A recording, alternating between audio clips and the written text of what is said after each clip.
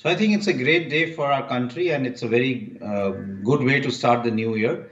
And both the vaccines are made in India, and one of them is actually a make in India because it's a vaccine which has been the research has been done here, and it's truly from scratch an Indian vaccine. But I think the reason why it's a very great moment is that unlike in the past where we had to rely on imports for various products, whether it be PPE or N95. Now we have vaccines which are being manufactured in India, and therefore we don't have to rely on vaccines coming from outside. And they're cost effective. They're easy to administer between 2 to 8 degrees centigrade, which is what can be done in an ordinary fridge. And we already have a very strong backbone of a universal immunization program. Therefore, I think this is great news, and we should, in a very short period, start rolling out the vaccine. And this would really help us to bring down our mortality and get a control of the pandemic. So I think it's important to understand that when we look at any vaccine, safety is paramount. And therefore, a vaccine goes through various stages of studying to make sure that it's safe. It started off with animal studies. You start with small animal, hamsters, and then you go on to large animals like monkeys, and then you see that it is safe in them.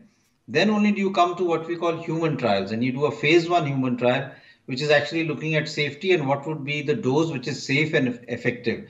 Then you go on to efficacy trial and again safety trials in phase 2 with a larger number of people, and then phase 3 trials.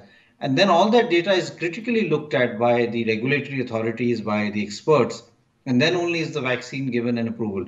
So at multiple levels, safety is looked at. So I don't think we should be concerned that much as far as safety is concerned. Even as far as the Bharat Biotech vaccine is concerned, it is on a traditional platform, which has been used for other vaccines also. So it's been shown to be safe, and they have robust data from phase 1 and phase 2 to show that it's a safe vaccine. So we should be assured as far as safety of the vaccines are concerned. So if you look at the approval of Covaxin, it says clearly that it is for an emergency situation. It's not an emergency use authorization that has been given for Serum Institute. So because of the fact that more data still is needed, they have just given an emergency approval for an emergency situation.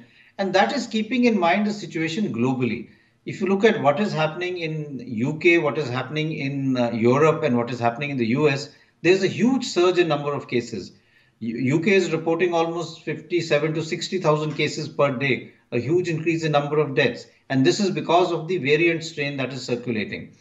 India has already had reports of around 29 to 30 cases of this variant strain. So there is a concern that the benefits that we have achieved over the last 10 months, the decline in the number of cases, the decrease in our mortality should not get suddenly sort of displaced, and we start seeing an increase in number of cases because of this variant strain. We don't have an effective antiviral drug. What we have is vaccines. So we must be proactive, and that is why in an emergency situation where there is suddenly an increase in number of cases and we need to vaccinate a large number of people, the Bharat Biotech vaccine will be used. Or when we have a situation where we are not sure how efficacious the Serum Institute vaccine is going to be, then as a backup, the Bharat Biotech vaccine can be used. So the approval clearly says that only for an emergency situation, keeping in mind the circulating variant strain. And at the same time, they have to continue to do the trial and get the data in.